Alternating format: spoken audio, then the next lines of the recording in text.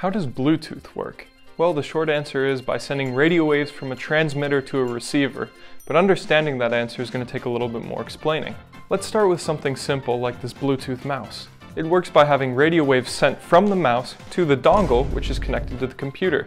These radio waves are then decoded, and that lets the computer know where the mouse is moving. Inside of this mouse, there's a piece of technology called a radio transmitter that sends out radio waves.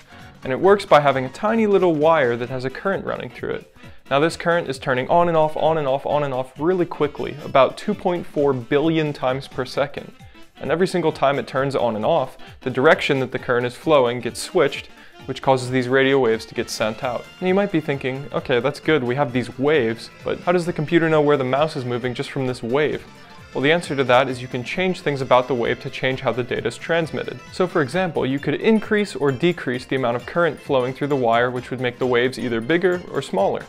Additionally, you could change the amount of time that passes between each flip-flopping of the current and on and off cycles of the wire, which would change the distance between the waves. By using either one of or both of these techniques, you can change the height or the distance between the waves, which changes the data that's stored on it. Taking a look back at the big picture, you might still be wondering why it's called Bluetooth in the first place. It doesn't really make sense for the technology. There's actually an interesting story behind it. The idea came from a team of Intel engineers who were developing the technology in the late 1980s. Now, one of these engineers was a fan of Scandinavian history, and more specifically, ancient Scandinavian history.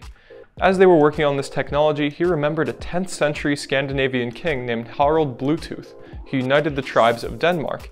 And this engineer thought, oh, there's kind of a correlation there. He united the tribes of Denmark, and this technology is uniting wireless devices. So we'll call it Bluetooth as we're working on it. Now this wasn't meant to be the final name for the technology, it was just kind of a placeholder. The engineers wanted to name it something really cool like radio wire, but unfortunately for them they couldn't get the patent in time for release, so Bluetooth ended up sticking around and it's still what we call it today. As for the Bluetooth symbol, it's actually a combination of this king's initials, the H for Harald and the B for Bluetooth in his traditional runic script.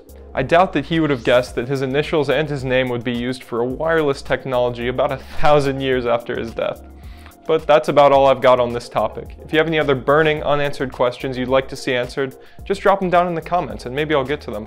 But at the very least, now you know how Bluetooth works.